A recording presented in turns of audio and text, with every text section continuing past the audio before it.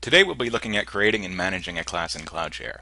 If you don't already have this feature, please contact sales@cloudshare.com for more details. We'll provide the class name and select the project and then blueprint or environment that you'll want the class to have. Next, select the trainer and then the policy or the runtime of how long you want the class to last. The policy will set how long you want the class to run, and you can create a new one if there is not one available for you yet.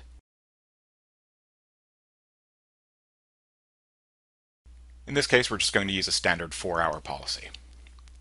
Next, select the start date, set the time, then select the time zone for where the class is being held. And here you can see it's going to run for 4 hours. Next, we'll set the passphrase and then the number of students that you'll want to join. You can also allow open access for any student that decides to join on the day. Here you can edit the email that gets sent out to all your students, and feel free to customize this however you might need. We provided placeholders at the bottom to drop in text to the main body. Click the eye icon to see a preview of what the email will look like. Then click Create Class. Your class is now created, but you can still edit a few of the options available. You can also edit the start date of the class, but the end date is tied to the length of the policy. Now you want to add students to the class. You can do this one by one or as a bulk upload from a CSV file. Select all the students you want to invite, and then send the invitation. Now we'll look at a class I prepared earlier. As you can see, we have 3 students already logged in and working.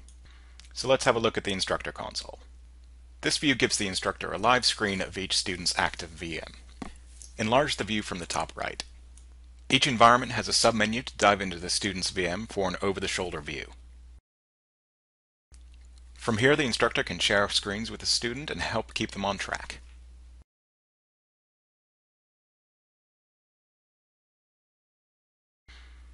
The training UI also includes a class chat and notification system. You can send group messages from here. And the student will receive a chat notification on their side. In the top right, the instructor can manage assistance requests, and then also send messages to those individual students. From the left-hand menu, the instructor can individually or in bulk manage student environments, and either delete, revert, or suspend environments.